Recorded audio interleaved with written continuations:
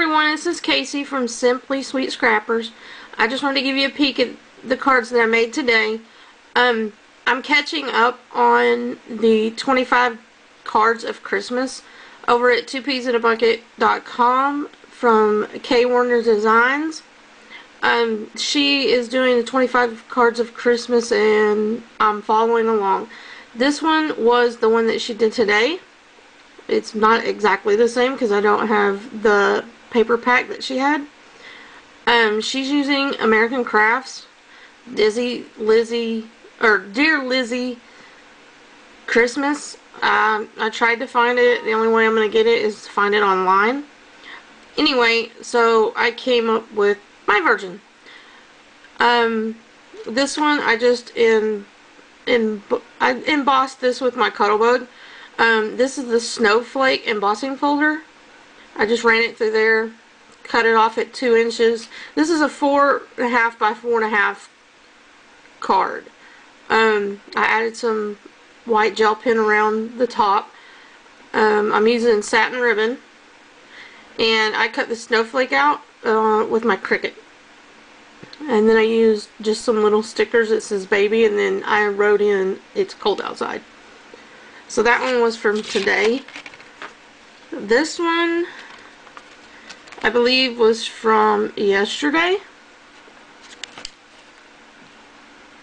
It says, wishing you joy and peace.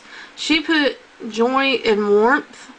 I actually cut these out with my Cricut. This is just glittered cardstock. It's kind of a thick glittered cardstock, but anyway, I cut them out and had to glue them on.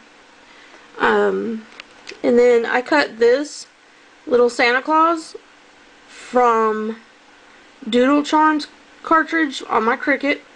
I added a little bit of chalk, some pink chalk to his cheeks, and I put a little bit of stickles on top of it. And this isn't really stickles, they're that Studio G. I don't really like it, but I'm gonna use it until it runs out. I placed little beads of the Studio G glitter glue around the scallop, and it didn't turn out real well, but that's alright. The paper that I used for this came out of the paper from Hobby Lobby. It is a Christmas stack. Oh. It's called Heartwarming Holiday, and all the papers were in there, even the crackle paper behind the Santa, and I just put it on craft cardstock. I added some stitching with my white gel pen, and she did the same. I just like that card a lot.